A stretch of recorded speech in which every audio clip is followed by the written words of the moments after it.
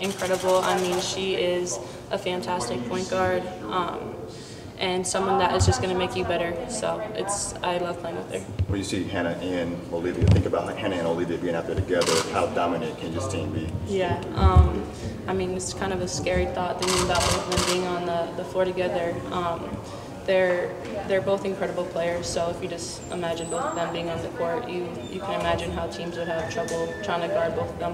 What's been your growth over the offseason? Definitely been focusing on ball handling, creating my own shot, fine-tuning my shot, just kind of all aspects of the game.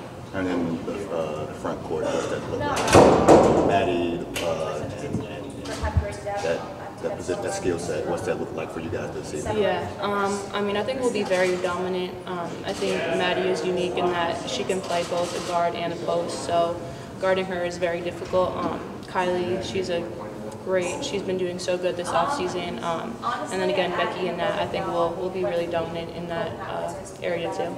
Sonia, you will get to open the season in Paris. You obviously had the long run in the NCAA tournament. Just what's the profile like of being a Notre Dame women's basketball player right now? And how much fun is that? Yeah, I mean, it's so much fun playing at the highest level, playing at Notre Dame. It's an incredible opportunity. So I know all the girls on this team, we're happy and we're so lucky to be able to wear this uniform and just, like you said, play in incredible games like playing in Paris against South Carolina. So we're grateful. How much do you think that speaks to the rise of women's basketball, and how much do you all want to play a part in the rise of women's basketball? I mean, I think it's been amazing just seeing the growth in women's basketball, and again, being able to be a part of like the first women's collegiate game over international. I mean, it's amazing. It's kind of hard to believe how far we've come, but again, just super grateful to be a part of the opportunity. What have those conversations been like with teammates, family, friends, just about being able to play South Carolina